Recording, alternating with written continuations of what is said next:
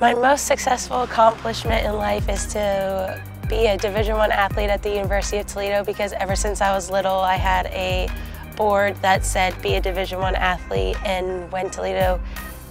gave me the offer I couldn't resist it and I took it and I couldn't be happier. Working hard in the classroom is important to me because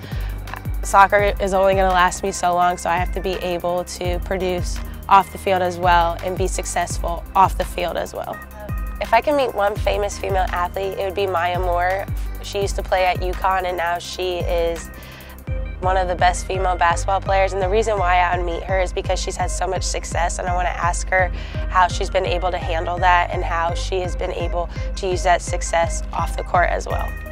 Sports makes me a leader because it has taught me how to communicate effectively and to be able to face adversity when it is thrown at me. One tip I'd give to a female athlete is that you never know when your time is going to be the last time you step on the field, because every moment is precious and you never know what's going to happen to you, and you don't have that long to play the sport that you love, so make sure that you work the hardest at it. Sports has enhanced my life because it has allowed me to travel all over the country and experience different things, such as going to California, Texas, Las Vegas, New York, and it has allowed me to